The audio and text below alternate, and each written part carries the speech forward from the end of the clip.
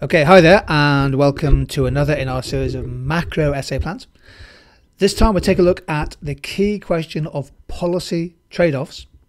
And here's our question. Evaluate the view that falling unemployment inevitably has trade-offs with other macroeconomic objectives, discussed with reference to a country or countries of your choice.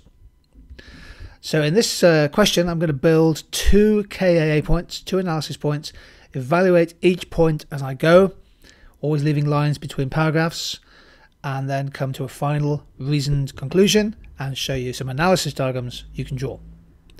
My first KAA point is that falling unemployment might cause an acceleration in wage inflation in the labour market, and that then leads to an increase in cost push and demand pull inflationary pressures if wages are rising faster than productivity, for example. And of course, this is a trade-off suggested by the short-run Phillips Curve analysis. It tends to happen as unemployment falls, the bargaining power of workers goes up. They often see increased labour shortages, particularly skilled workers, and higher demand for raw materials, component parts, also increases variable costs. All of this together can cause an inward shift of aggregate supply. You can visualise that in your diagram perhaps, leading to a higher rate of inflation.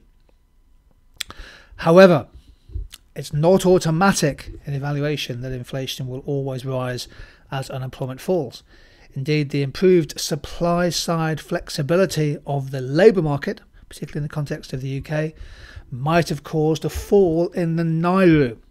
Now, the NAIRU, N-A-I-R-U, is an acronym which means the non-accelerating inflation rate of unemployment. Essentially, the rate of unemployment the rate of unemployment that we can reach, how far unemployment can fall before inflation starts to accelerate. And that may well have fallen, so there's an improved trade-off.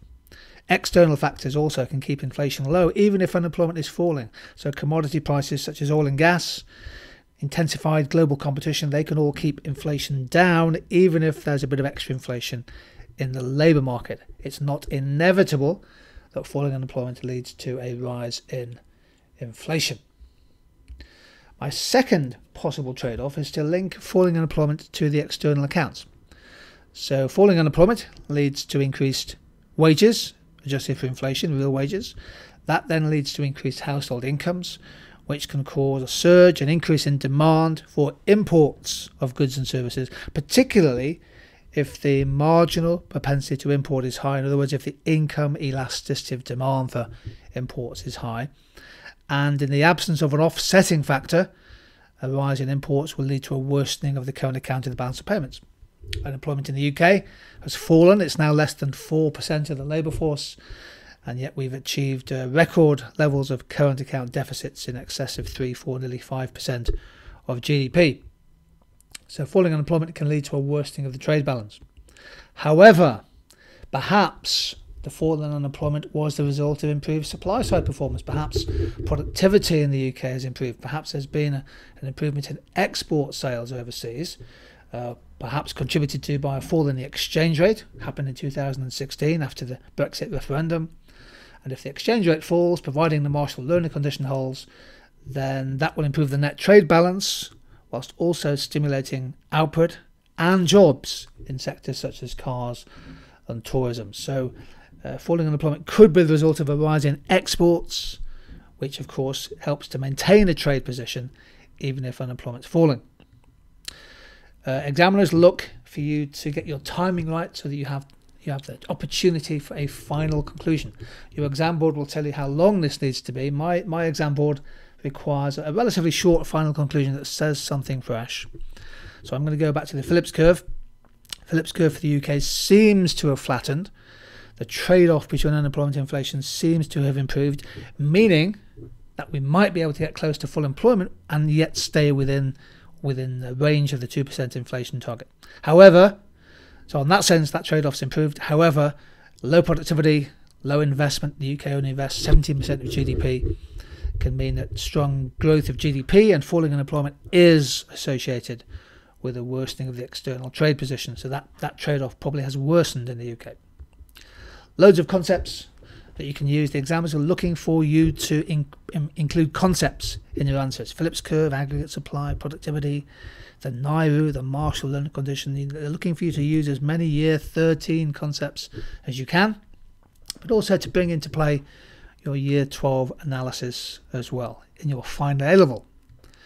So the Phillips Curve, a little error here, that should be W2. Actually, I'm just going to change that. So the Phillips Curve analysis is one you could go to. Falling unemployment from U1 to U2 could cause wage inflation to accelerate. There could be an inevitable trade-off. However, we haven't seen that in the UK. We've seen relatively stable wage inflation for several years now as unemployment's fallen. So that suggests this curve. This is a developed diagram for your exam to get higher analysis marks. And this diagram shows a fall in unemployment. But if the Phillips curve is shifted to the left and flattened, then you can have a consistent wage inflation, but this time at a much lower rate of unemployment. Also possible to use ADS analysis, of course, if you wanted to show a trade-off between unemployment and inflation. You could look at the changing elasticity of the aggregate supply curve. In this situation, as aggregate demand is increasing from 83 to 84 to 85, the trade-off's getting worse, isn't it? Because aggregate supply is becoming inelastic. We're getting close to capacity levels of production. Keep in mind, just finally, the exam board love asking questions about trade-offs between different policy objectives: unemployment and inflation, growth and inflation, growth and the balance of payments. We've covered 2 of those in this session. Growth and inequality, living standards and environment. Lovely, lots of questions on trade-offs are possible. Okay, thank you for joining in, and hopefully you found this essay plan a useful exercise.